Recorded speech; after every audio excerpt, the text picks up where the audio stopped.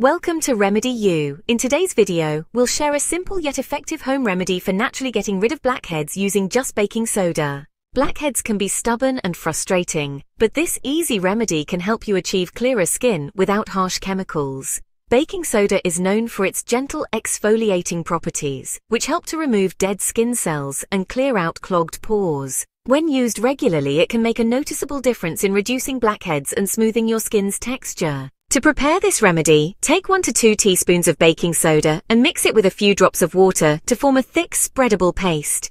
Make sure the consistency is just right, not too watery, not too thick. Once the paste is ready, apply it gently to the areas where blackheads are common, such as your nose, chin, or forehead. Massage the paste onto your skin in circular motions for about 2 to 3 minutes. This massaging action not only helps exfoliate the skin but also stimulates blood circulation, which can further enhance your skin's glow. After massaging, rinse your face thoroughly with warm water to remove the paste.